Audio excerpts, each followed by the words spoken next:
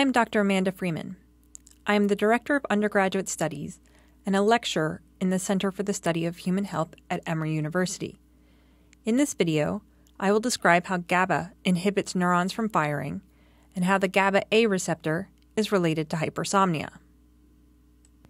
If you are unfamiliar with GABA, I recommend watching the GABA 101 Part 1 video before viewing this one to provide the context for this information. How does GABA inhibit neurons? To answer this question, we first need to understand the general properties of neurons and how they function. The most common way for neurons to communicate with other neurons is through the release of a neurotransmitter, which conveys a message from the presynaptic neuron to the postsynaptic neuron. In order to release neurotransmitter, the neuron must be activated. When a neuron is not active, we say that it is in a resting state.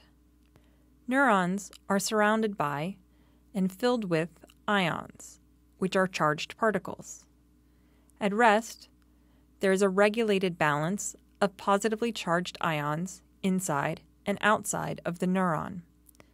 This balance of ions is carefully maintained by proteins in the membrane of the neuron, and, as a result, there are more positively charged ions outside the neuron than inside.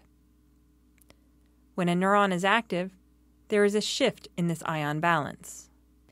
In the initial stage of activation, a few positively charged ions cross the membrane and enter the neuron. More positively charged ions follow, and the end result is a lot more positively charged ions inside the neuron compared to outside. Another way to think about this is to pretend that you're throwing a party and you invite a few friends over. Once your friends arrive, they're having such a great time that they call more friends to come over. Now your house is packed with people, similar to the neuron, which is packed with positive charges. However, all good things must come to an end, and eventually your friends leave and go home. The extra positively charged ions also cross the neuronal membrane and exit the neuron, which allow it to return to a resting state. We refer to the momentary shift of ions rushing in, then out of the neuron, as an action potential. What I've just described is a simplified explanation of an action potential because we have only been talking about positively charged ions. In reality, an action potential involves the movement of multiple types of positively charged ions, for example sodium and potassium, and also negatively charged ions, like chloride. In order for a neuron to be activated, a sufficient number of positively charged ions must enter the neuron to reach the threshold for an action potential. Without an action potential, no neurotransmitter will be released. The neuron can be prevented from reaching the threshold for an action potential by keeping the number of positively charged ions inside and outside the cell in balance. A few ions may cross the membrane, but not a sufficient number to alter the balance of charges inside and outside. If we think back to our party analogy, this would be like having just one or two friends come over, but not having a house packed with people.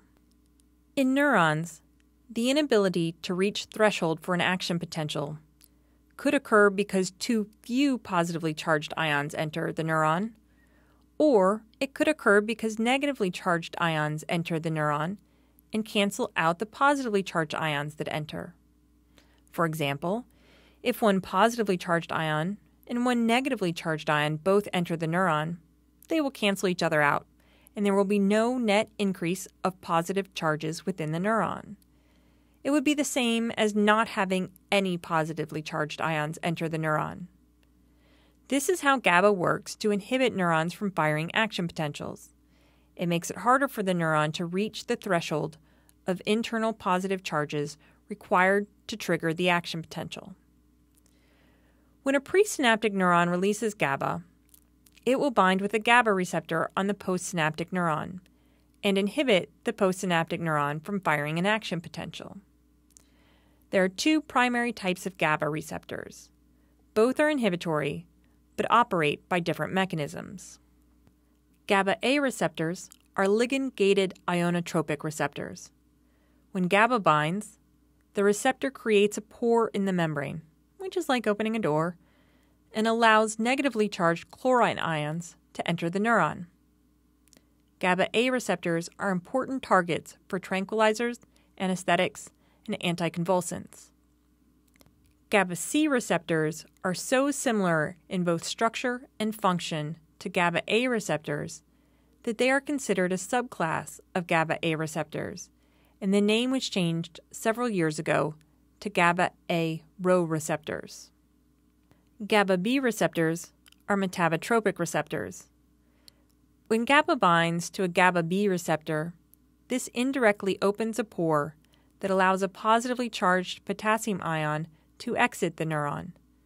A positively charged ion leaving the neuron or a negatively charged ion entering the neuron have the same effect. Both make it difficult to increase the number of positively charged ions inside the neuron to the threshold necessary for an action potential. GABA-B receptors are important targets for muscle relaxants and anti-epileptics.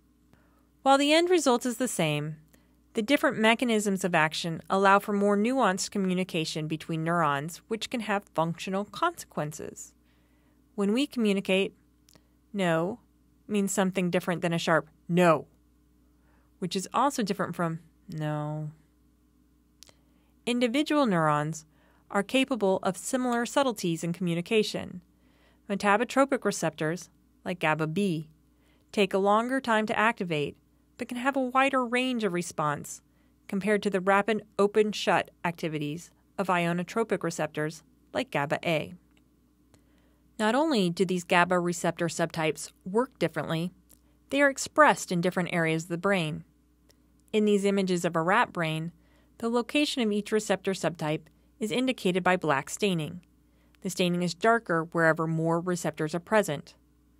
Both the mechanism and the location play a role in why the receptor subtypes are targeted for different purposes.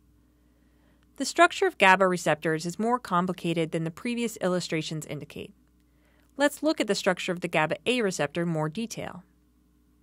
The receptor is made up of 5 subunits which surround a central ion channel.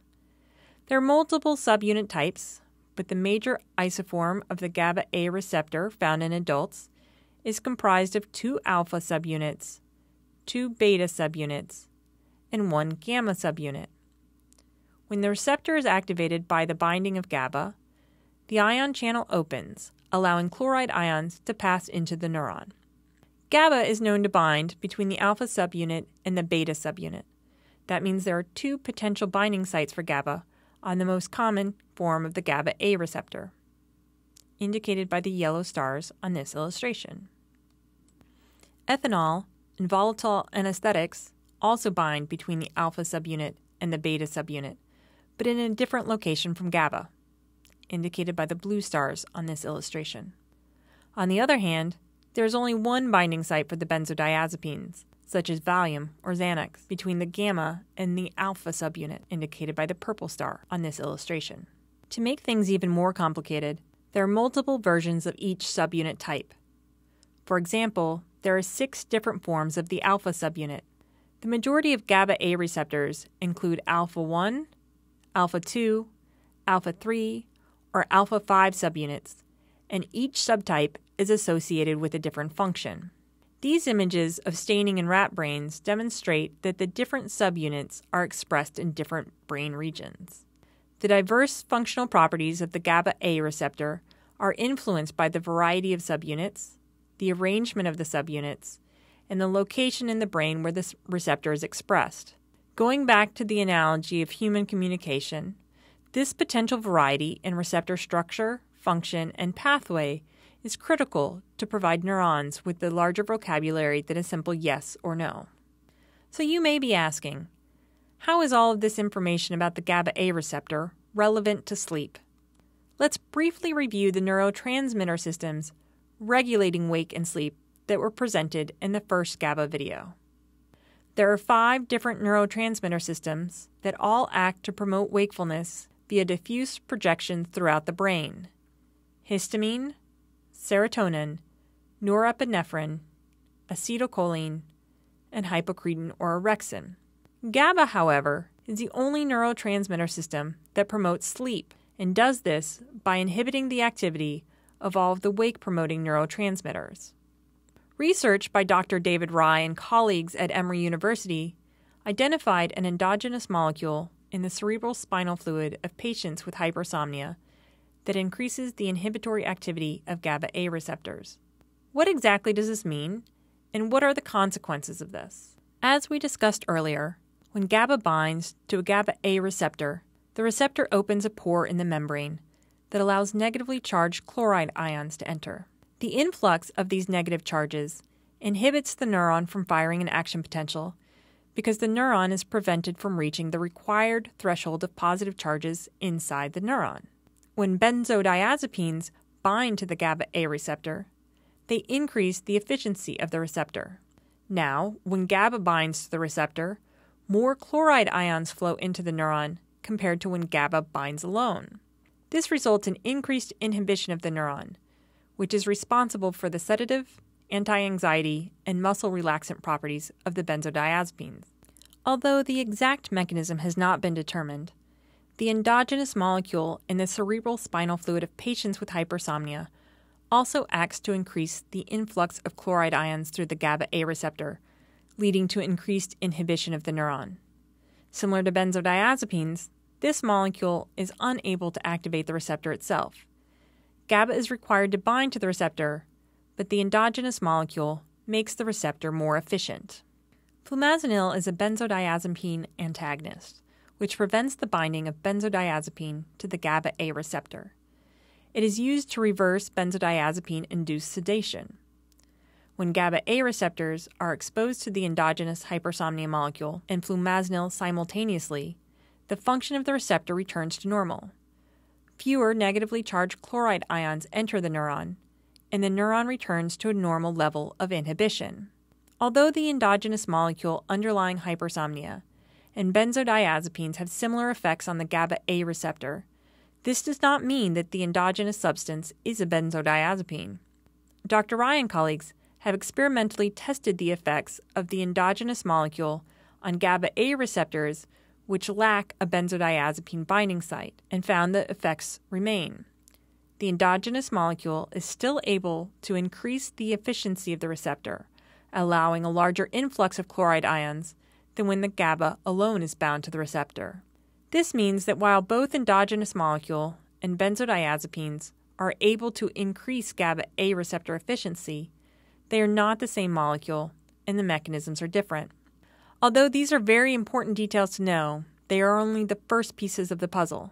Much research is still needed to fully understand the endogenous molecule in the cerebral spinal fluid of patients with hypersomnia and its effects on the GABA-A receptor.